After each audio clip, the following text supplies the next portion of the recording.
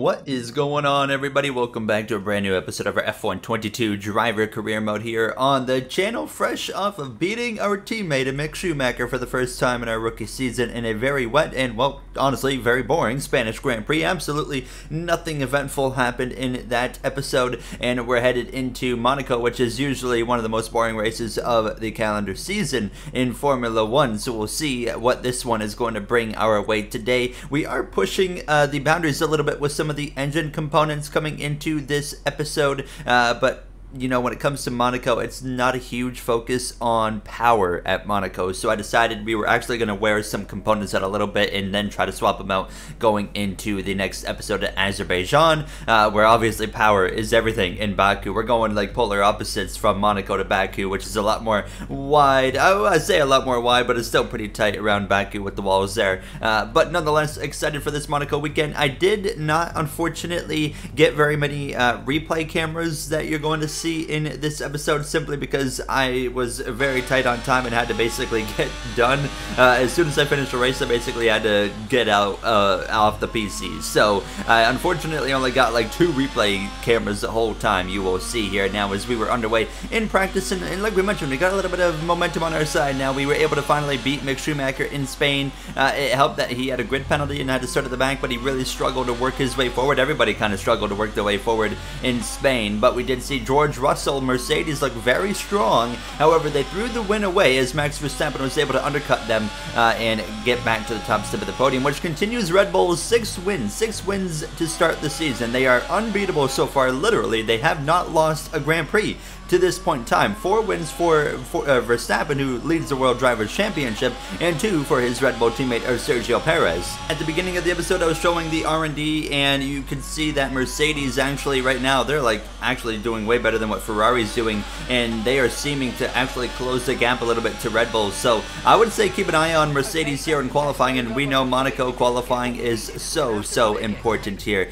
As you can see, I was some LP2 in practice, but as I say, I think every episode, take practice, you know, leaderboard times with a grain of salt. Our teammate Mick Schumacher, for whatever reason, never actually put down a lap here as we would find ourselves in qualifying here on this Saturday evening. What a beautiful sight here in Monaco. It is such a beautiful scenery when you come here every time, and I'm very excited to hopefully get to Q maybe 3, because we've continued to make upgrades on this car, and I felt like we had some decent pace this weekend, so I felt like Q3, it's not necessarily realistic. It's a bit of a stretch, but it's possible here in Monaco. But it all starts with getting a good first round, of course, advancing into Q2, and we were having a decent first lap here. Wasn't too bad. You see us going through the hairpin in such the slow sweeping right-handed corners right here in this second sector. Then you go through the tunnel, of course, down towards this little bus stop chicane right here, and you got to be very aggressive on track limits. You can gain a lot of time if you be a little bit aggressive on the track limits through there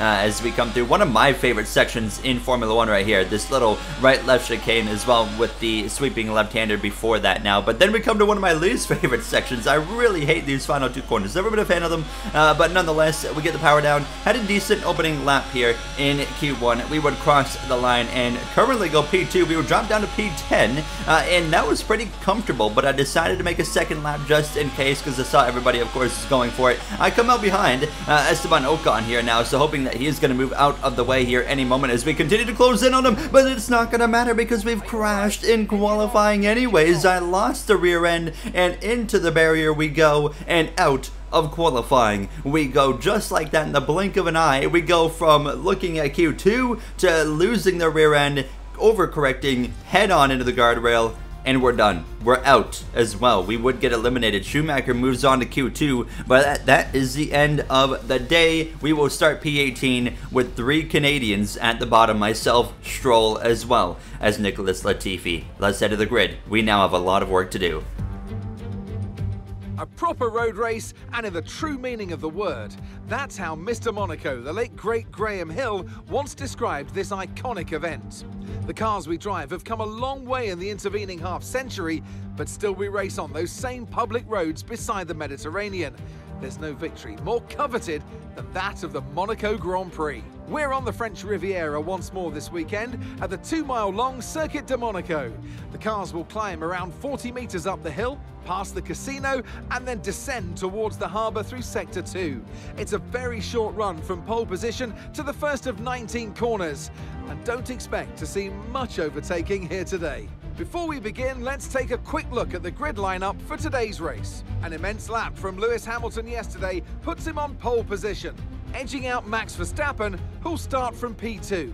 Considering the rest of the grid, we have Russell, Sainz, Charles Leclerc and Norris, Perez, Ricciardo, Fernando Alonso and Esteban Ocon, Bottas, Zhou, Pierre Gasly and Albon, Mick Schumacher, Tsunoda, Sebastian Vettel and Golden Boy, Stroll and Nicholas Latifi.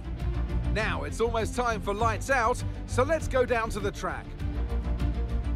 And joining me for today's race once again is Anthony Davidson. Why don't we kick off by discussing Max Verstappen? That was a great win in the last race, but can they keep that momentum going into this weekend? It's always nice to come into a Grand Prix weekend on a high, but your expectations are based much more on your practice and qualifying runs. So it's the momentum from those sessions that they'll be hoping to carry into the race today. Alrighty then, starting from P18 on the grid, we're starting on the hard compound tire, going to the mediums, take some feel out of the car, and try the overcut strategy to gain position. That is the goal today, but let's see, obviously, if it's going to work out. Let's head to the formation lap. Here we go then, the formation lap is underway and the track temperature looks warm. That may or may not play into some of the team's hands in today's race.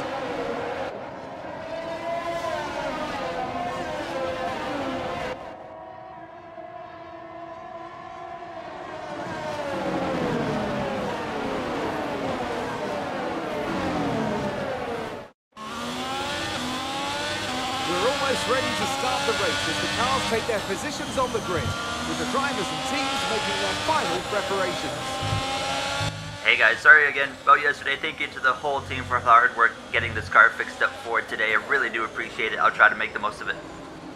Not the, of course, qualifying that we wanted to have with wrecking the car for the first time. However, you know, the team put it back together. We got it fixed in time and prepared to race in our first Monaco Grand Prix. We can't seem to have any weekend without some sort of issue. Obviously, you see the bit of an upset qualifying here. Verstappen not on pole, and neither is Red Bull in general. It's Lewis Hamilton. We talked about the improvements that Mercedes is making. Turn 1 is going to be oh so important here today as we are ready to go. 5 red lights here in the Monaco Grand Prix. It's going to be lights out. We're underway here in Monaco. Lewis Hamilton, it's a good start for Hamilton. Russell's alongside Verstappen as they head down into turn 1, but most importantly for Lewis Hamilton, he would come out of turn 1 ahead of Max Verstappen and say see you later here. So that is what you like to see if you're just a fan in Formula 1 and tired of seeing the same team win the first 6 races of the season. Can Lewis Hamilton and Mercedes return to the top step of the podium here in Formula 1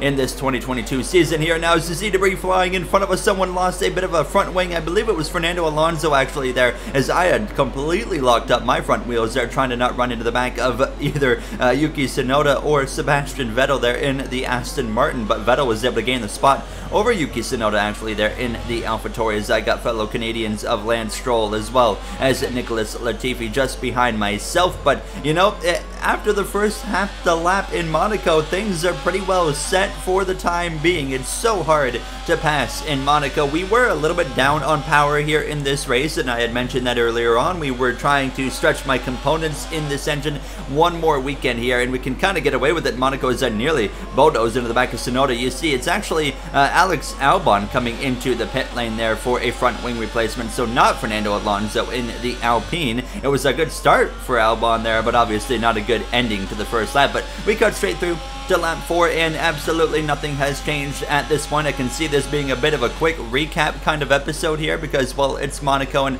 unless the AI are making mistakes and bringing out safety cars, there's not much happening in a Monaco Grand Prix. But I tell you what, even though there might not be much happening, I love driving this circuit. It really is so much fun. 39 laps is a lengthy race, but it's so much fun driving it. I love going to Monaco every season. I know some people absolutely despise this race, and you know, it's not great for racing, but it's fantastic for a driving experience here. Now, as we come through to lap 11 already, I did actually do some damage to the underbody, unfortunately, right there, but wasn't too concerned. Lewis Hamilton still leading this Grand Prix, actually, over Max Verstappen, as well as George Russell. Perez, he was actually behind Sainz, Leclerc, Ricciardo, Norris as well. It was not a great day for Perez, and obviously, you know, when you're stuck in traffic in Monaco, there's not much you can do. The only option you have is to try either the undercut or the overcut and just hope it works. Lap 14, you can see yellow flags, actually, in the first sector, and it's actually the McLaren of Daniel Ricciardo, I believe, who's having a mechanical failure here. Now, we're about to find out as the message will come up on the screen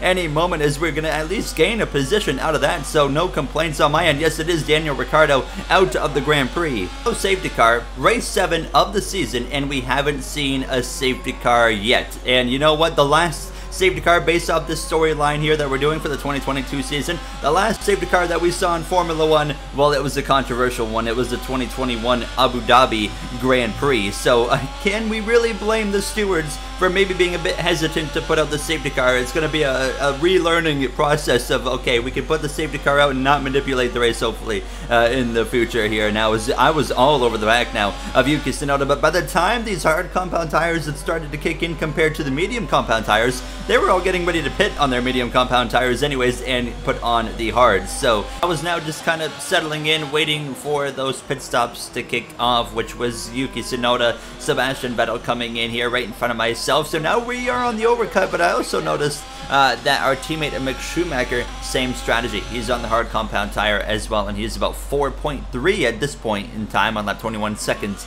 ahead. So we're trying to run him down as much as we can, but he was actually going to pit first between the two of us. Usually it's me pitting first. This time it is going to be Mick coming in first. So he's coming in right here at the conclusion of lap 23 as I briefly tap the barrier there, making sure I don't have any wing damage, and we are okay. So we continue on without issue, but then here we are at lap 24 coming into the pit lane ourselves for this medium compound tire and hoping for no issues in the pits, because it looks like we're slotted in a really good spot to come out right in front of Lance Stroll if nothing goes wrong. Here we go. The hard compound tire comes off, the mediums go on. It's a good pit stop from the team, and we take off, and you can see on the track map we're coming out in a nice spot as long as we can get the traction and the power down and get ahead of that Aston Martin. And it's going to be very, very close, but we're going to make it happen here in front of Lance Stroll here. Fortunately, even when trying to warm up this medium compound tire, we're still going to be able to stay ahead because it's so hard to pass here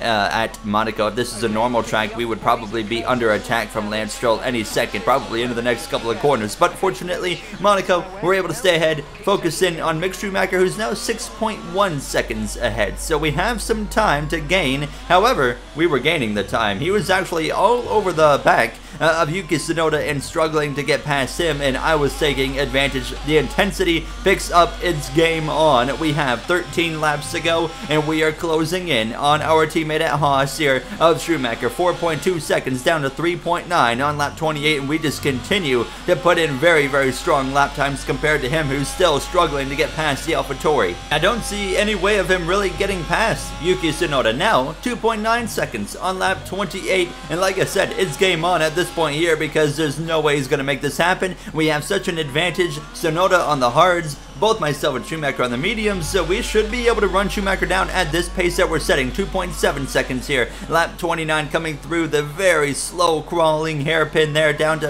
about, what, 25 miles per hour. But you can see Schumacher within sight now. 1.7 seconds a lap later on lap 30 as we head through the tunnel. 1.6 nearly within DRS range. And here we are 1.1 seconds a gap at the end of the first sector on lap 31. And there we are about to be within that 1 second threshold threshold. DRS isn't a huge deal when it comes to Monaco, but it still is going to assist us on our efforts here to try and pass Schumacher now as we come through to a little bit later into the chicane, and you can see yellow flags actually in front of us. It's Sebastian Vettel and the Aston Martin who's got an issue. You're going to see him pull over to the side, smoke pouring out of the back of him. This has changed everything because now Schumacher is out of DRS range on Yuki Tsunoda, and I'm all over the back of Mick Schumacher. So now here we have a golden opportunity, maybe our only opportunity all Grand Prix long, to be able to actually pass our teammate Mick Schumacher. So we're going to try everything we can to make this happen here.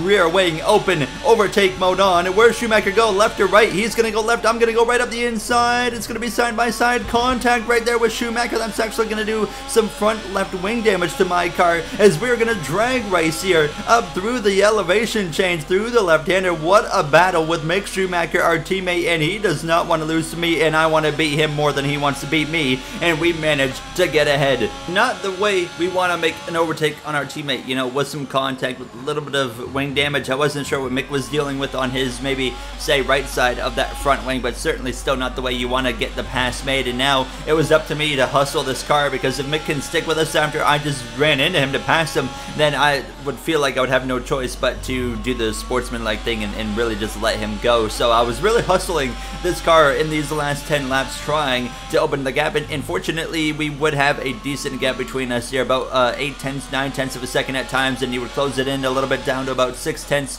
half a second, but he could never get too close to me, so I was pretty confident. He also had some wing damage from the contact there that appeared to be quite obviously my fault there on the exit of turn 1. We would have to take maybe another closer look at it, but now lap 37, about 9 tenths of a second again between myself and Mick Schumacher, as Lewis Hamilton, after everything that's happened in this Grand Prix, no undercuts this time from Red Bull worked. We start the final lap, and Lewis Hamilton is about to come through to win in Formula 1 again for the first time in the 2022 season, and most importantly, Red Bull is finally going to be defeated as Lewis Hamilton comes through to cross the line. He is a winner in 2022. Unfortunately, he couldn't do that in real life, but he does it in the video game as he wins the Monaco Grand Prix. Verstappen comes up short in second. George Russell is going to be on the podium as well for the second Grand Prix in a row. P3 for him as the two Ferraris, as well as the McLaren and Perez come through to cross the line. A very disappointing day for Perez as we come through the final few corners ourselves. We managed the gap to Schumacher. We got the elbows out. We got aggressive. We made it happen. Not the most, you know, teammate kind of way, but we get through to take P14, P15. A bit of a disappointing day in terms of finishing position for us. It's Monaco. It's hard to pass. We did the best we could with what we had. P14, P15 for Haas. We beat Schumacher 2 times in a row. Let's go see the podium celebrations with Lewis Hamilton on the top step. And Mercedes have pulled off a great victory here today. Tell me, Ant, how did they manage to achieve this win? I think it was clear what the main contributing factor out on track was: speed. I know it sounds like an awfully reductive statement, but fast cars win races, and we saw that today with our winner. After an excellent performance at the Grand Prix, I'm sure there'll be plenty of celebrations tonight amongst the Mercedes team, and they certainly deserve it. I really do hope that this is a sign of things to come, because Red Bull was running away with the Drivers' Championship already. We were only 6 races in and we're like, Red Bull's running away with it, and so is Max Verstappen. However, Lewis Hamilton has kind of put a bit of a standstill on hopefully that runaway for both the constructors and the drivers. However, a lot of racing to go. It's a 23 race season. We'll have to see, wait and see what happens here in the next few episodes with Azerbaijan as well as Canada. I think Baku, we could maybe see Ferrari actually show up a little bit more than what they have. 4th for Carlos Sainz and 5th for Charles Leclerc for the 2 Ferrari drivers. Lando Norris and the McLaren with a very strong day in P6. You can see both the Alfa Romeos, Zhou Guanyu and Bottas as well getting points. So great for Alfa Romeo today. Unfortunately, you know, no points for Haas, but we still overall had a very solid comeback race from the crash in qualifying. That is going to wrap it up for this episode, and I hope you guys have been continuing to enjoy this driver career mode series. And next we go to Azerbaijan, the Baku City Circuit. Very excited for one of my favorite calendar races, and hopefully we can have a decent effort there with hopefully a little bit of an advantage in top line speed. But I'll see you guys in the next one from Baku. Have a great day, everybody.